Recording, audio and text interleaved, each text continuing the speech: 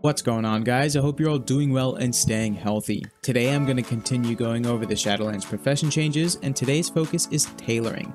There's some familiar things from BFA as well as some big changes coming, so let's get right into it.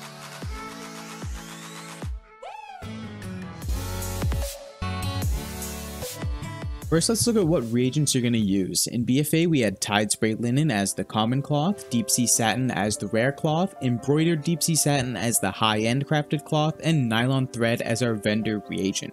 Shadowlands is following the same system, so we'll have the common Shrouded Cloth, the rare Lightless Silk, and the crafted Enchanted Lightless Silk. But this is where the first of the changes comes in. In BFA, tailors were able to craft embroidered deep sea satin to use in their own recipes, but in Shadowlands, enchanted lightless silk is crafted by enchanters. This means you'll need to have an enchanter of your own, or you're stuck buying it all from the auction house, which will certainly cut into your profits.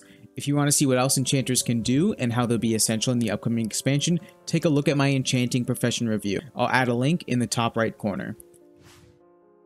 Heading into the crafted armor, tailors will be able to create the Shrouded Cloth green armor set. I want to equate it to the green Tide Spray Linen set from BFA, but there's one very concerning difference on the public test realm right now.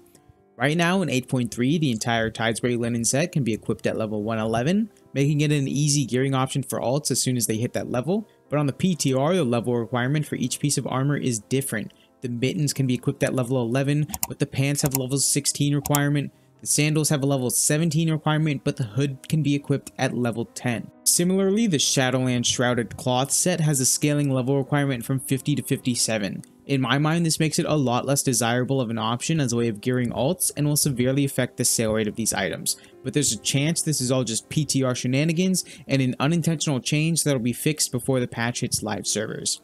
As for blue armor, tailors can create the Shadowlands set with a minimum level requirement of 60. The eye level on this set is pretty low until you're able to make higher level crafters marks to increase their eye level, but we'll cover that a little later in the video. The Wowhead tailoring page calls out some data mined covenant specific bind on equip rare armor sets that so far have no known source. Speculation says you'll be able to learn them when you join a covenant, but it's also unknown if the armor will be covenant restricted to members of only that covenant or not. But if it is, you should put your tailor in the most popular covenant for cloth wearers to maximize the amount of potential buyers you have.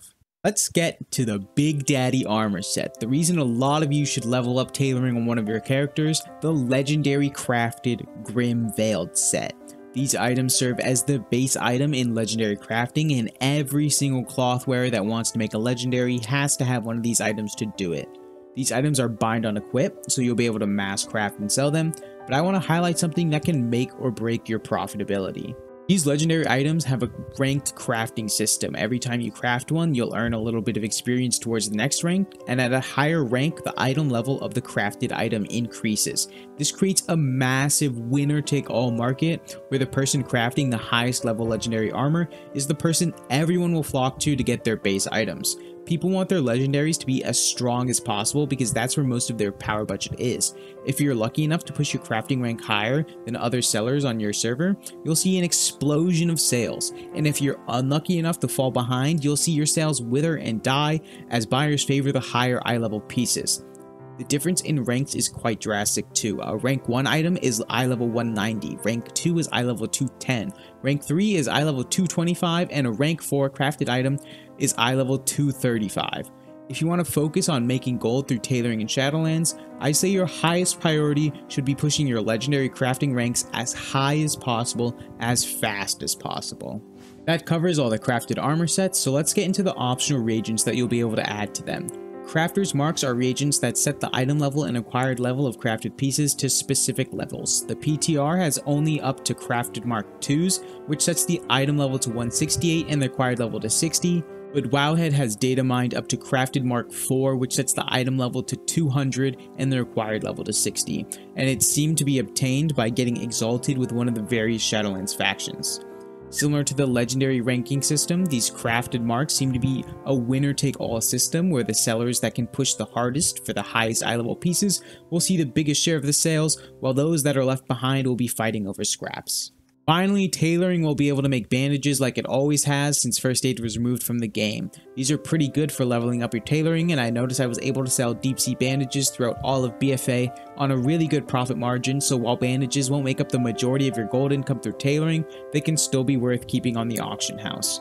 And that just about covers everything you need to know about Shadowlands tailoring. If you learned something new and liked what you saw, hit that like button, subscribe if you want to see more, and I'll see you guys next time.